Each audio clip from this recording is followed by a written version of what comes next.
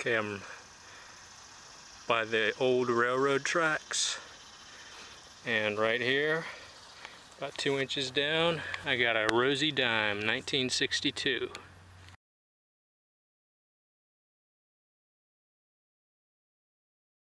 Surface find, I found a ring.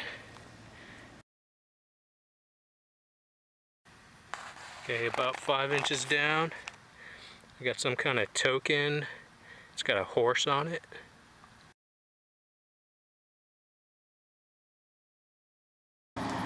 Okay, I'm right across the street from the railroad station, and about 3 inches down, I got a little coin spill, and it looks like I got something silver. It's a Walking Liberty. Okay, let me see what else. It's a nickel. Oh, nickel. Quarter? Yeah, it's a quarter. It's a silver quarter. Okay, I found the Walking Liberty half and quarter right there, across the street from the railroad station.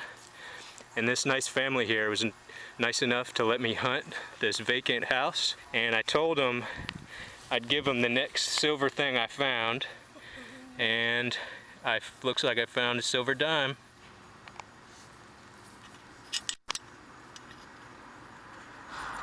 Right here, about another 15 feet, found another silver dime. Looks like a Mercury. 1939. 1939.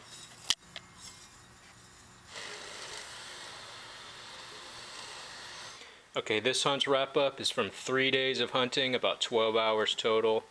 I got about $5 in clad, but I gave that family about $1.50 in change, 1 silver dime, and about 7 or 8 wheatbacks for giving me permission to hunt that vacant lot.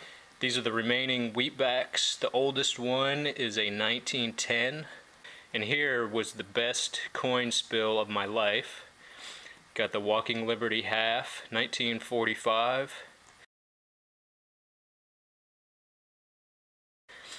1952 Washington quarter. And also, that nickel ended up being a silver war nickel, 1942. And there was also like 4 wheatbacks, all in that same coin spill.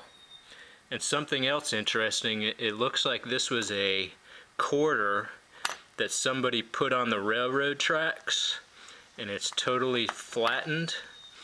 Here's the trash pile.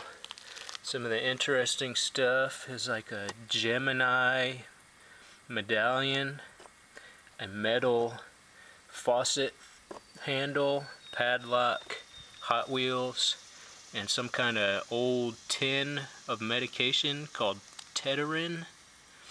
So thanks for watching, everybody. Happy hunting and good luck on your next hunts.